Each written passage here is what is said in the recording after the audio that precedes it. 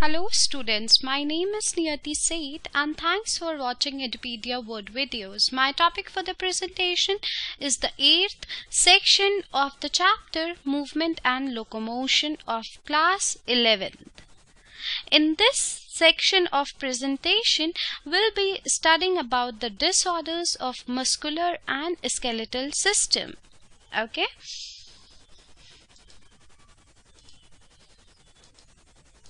So, first is tetany.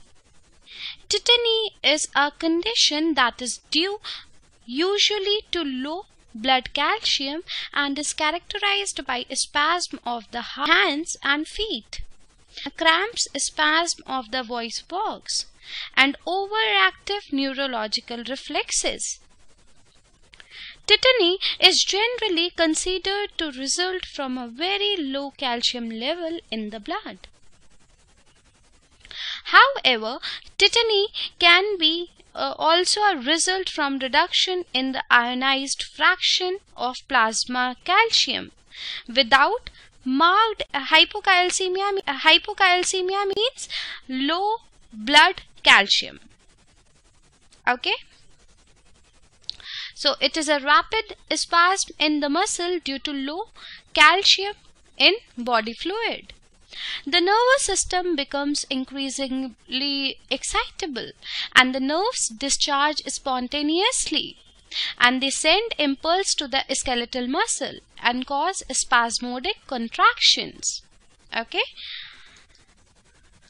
Now the second one is Myasthenia Gravis. Okay, Myasthenia Gravis is an autoimmune disorder that affects neuromuscular junction that leads to fatigue or tiredness, weakening and paralysis of skeletal muscle.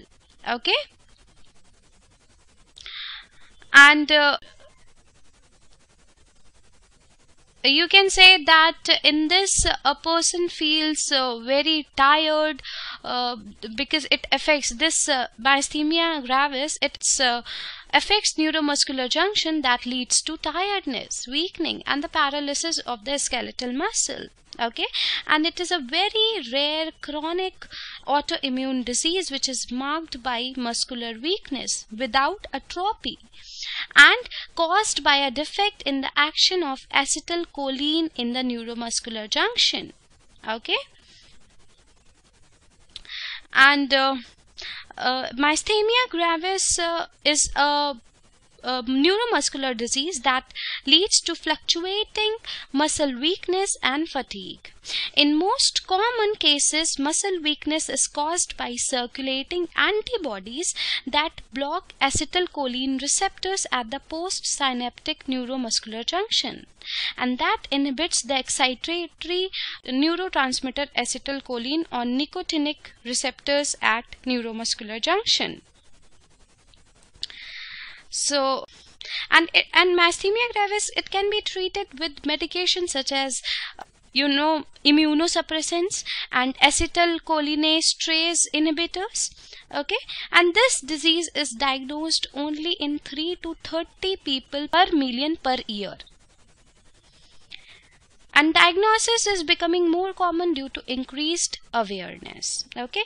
Now, what are the causes of this disease, Myasthenia Gravis? This is a neuromuscular disease which is caused by transmission defect in the nerve impulse to muscles. The neuromuscular junction is apparently affected. Acetylcholine, which produces muscle contraction under normal condition, no longer produces the contractions necessary to muscle movement. Okay, so, and that's the reason it leads to fatigue, weakening and the paralysis of skeletal muscles. Okay.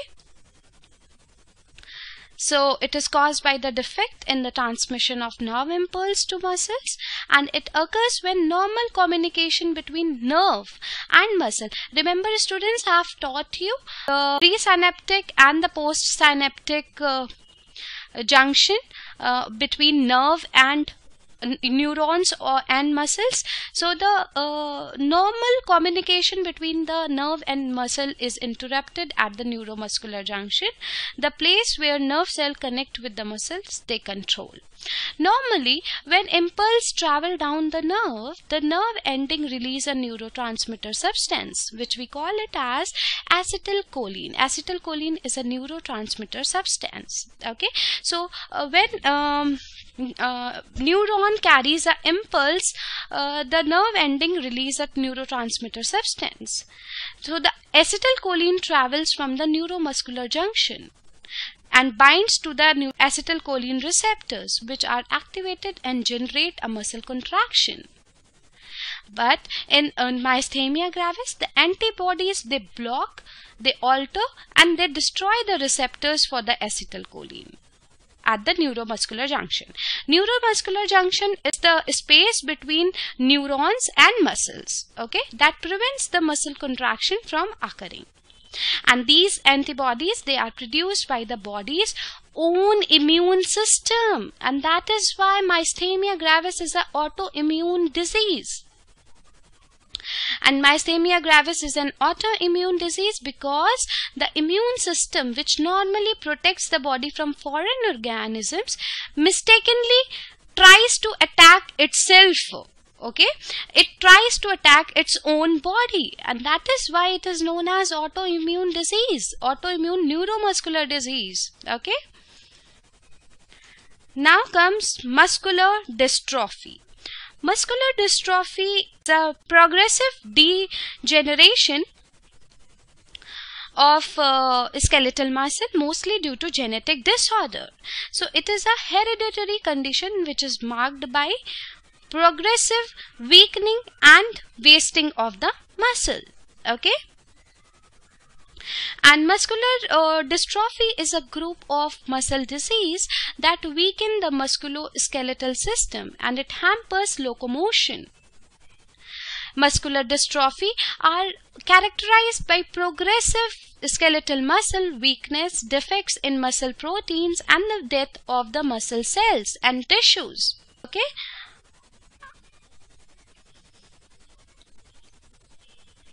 now, what are the causes of muscular dystrophy? Then, in these conditions are generally inherited. That means a person inherits from his parents or from the great-grandfathers or anyone. And the different muscular dystrophies, they follow various inheritance patterns.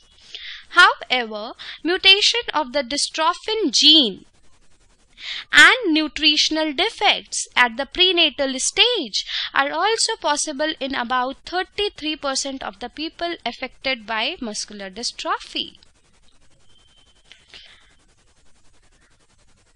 You know, there's a protein present in the muscle fiber. That protein name is dystrophin. So dystrophin protein is found in the muscle fiber membrane, and its helical nature, it allows it to act like a spring or shock absorber.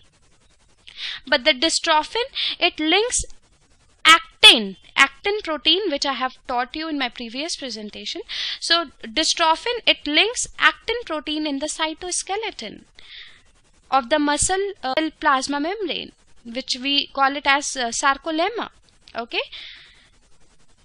so that gets disturbed, and that is why this muscular dystrophy happens. Okay, so as I have told you that certain genes, they are involved in making protein that protect the muscle fiber from damage. I have told you that genes, they form protein with the process of translation. So certain genes, they are involved in making proteins that protects muscle fiber from damage. Muscular dystrophy occurs when one of these genes is defective. Each form of muscular dystrophy is caused by genetic mutation particular to that type of the disease. Many of these mutations, they are inherited. As I have told you that they may be hereditary, but some occur spontaneously in the mother's egg or the developing embryo and can be passed on to next generation. That means all the time it is not inherited. It may occur spontaneously also. Okay. Now comes arthritis. Arthritis means inflammation of joints. Okay, inflammation of joints. Arthritis, earth means bones and itis means inflammation. Earth means joints also. Okay, so it is a form of a joint disorder that involves inflammation in one or more joint. There are over 100 different forms of arthritis. The most common form of arthritis is osteoarthritis. And other arthritis forms are rheumatoid arthritis, psoriatic arthritis, and related autoimmune diseases. There is one more arthritis which we call it as septic arthritis. It is caused by joint infection. The major complaint by individuals who have arthritis is joint pain. Pain is often constant and may be localized to joint affected area. The pains from the arthritis is due to inflammation that occurs around the joint and damage to the joint from diseases, daily wear, and the tear of the joint muscle strength caused by the forceful movement against a stiff painful joint and fatigue. Okay. Now comes another disorder of muscular and skeletal system, that is gout. Gout is a arthritis, okay, because it is an inflammation of joint. And what is inflammation of joint? It is arthritis. So this is a disease in which defective metabolism of uric acid causes arthritis, especially in the smaller bones of the feet. See, these are the smaller bones of the feet, and uric acid gets accumulated here, and because of the deposition of the chalk stones, this gout arthritis takes place. Okay, so it can cause an attack of sudden burning pain, stiffness, swelling in a joint, and it usually in the big toe. See, okay. These attacks can happen over and over unless gout is treated. Over time, they can harm your joints, tendons, and other tissues. Gout is most common in men. It is seen most commonly in men, okay, than in women. Gout is caused by too much uric acid in the blood. Most of the time, having too much uric acid is not harmful. Many people with high level in their blood never get gout. But when uric acid level in your blood are too high, the uric acid may form hard crystals in your joint. The most common sign of gout is a nighttime attack of swelling, tenderness and redness and sharp pain in your big toe. You can also get gout attacks in your foot, ankle or knees or other joints. So the attack can last a few days or many weeks before the pain goes away. Another attack may not happen for months or years. Okay, so this was all about gout arthritis. Okay. And it affects approximately 1 in 40 adults, most commonly men between 30 to 60 years of age, and it less commonly affects women. And what causes gout? I have told you that it is caused by the buildup of too much of uric acid in the body. Uric acid comes from the breakdown of substance called purines. That means when purines gets broken down, then they form uric acid. So the purines, they are found in all of your body tissues. They are also in many food such as liver, dried beans and peas and aquavis. Normally, uric acid, it dissolves in the blood. It passes through the kidney and out of the body in the urine, but uric acid can also be built up in the blood when these conditions happen. When the body increases the amount of uric acid it makes, that means when the purine breakdown becomes many folds, because the breakdown of the uric acid is formed, so the body increases the amount of uric acid it makes. The kidney do not get rid of enough uric acid. This is another condition when it gets accumulated in your joints, because the kidney doesn't get rid of enough uric acid. Or the third condition is when a person eats too many foods high in purine, because when purine will break down, then it will form uric acid. So this is the third condition when uric acid can be formed in your joints, okay, and it may cause gout, okay. And fourth condition is when the uric acid level in the blood are high. It is called as hyperuricemia. Obviously, when the uric acid content will be higher, then obviously it will get accumulated in your joints, mainly in your big toe joint. And the fifth condition is most people with the hyperuricemia do not develop gout. But if excess uric acid crystals form in the blood, gout can develop. That means chances are there. Okay, now comes osteoporosis. Osteoporosis is a condition of a fragile bone with an increased susceptibility to fracture. Okay, and you can say that osteoporosis is an age-related disorder which is characterized by decreased bone mass, and that's the reason it becomes very fragile and there are more chances of fracture. Decreased level of estrogen is a common cause. Okay, osteoporosis literally leads to abnormally porous bone that is compressible like a sponge. That means the bone becomes that fragile. And this disorder of the skeleton weakens the bone and results in the frequent fracture in the bones.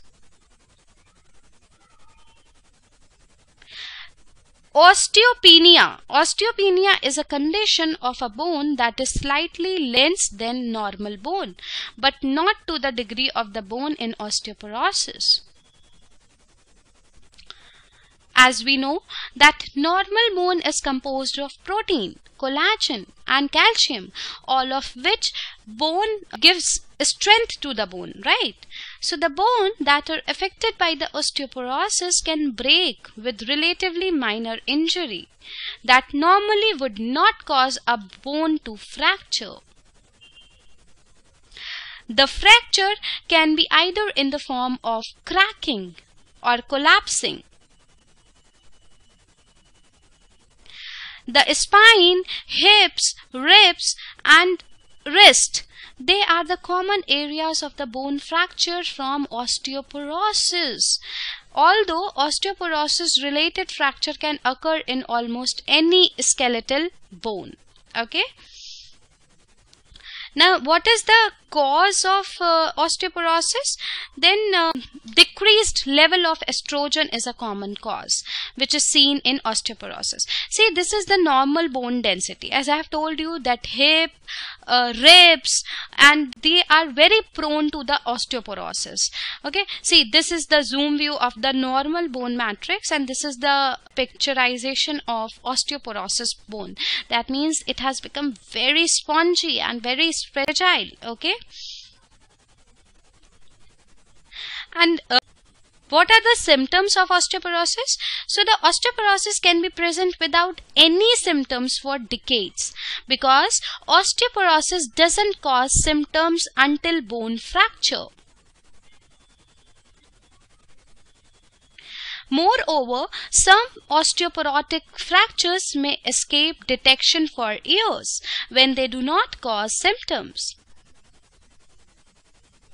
Therefore, patient may not be aware of their osteoporosis until they suffer a painful fracture.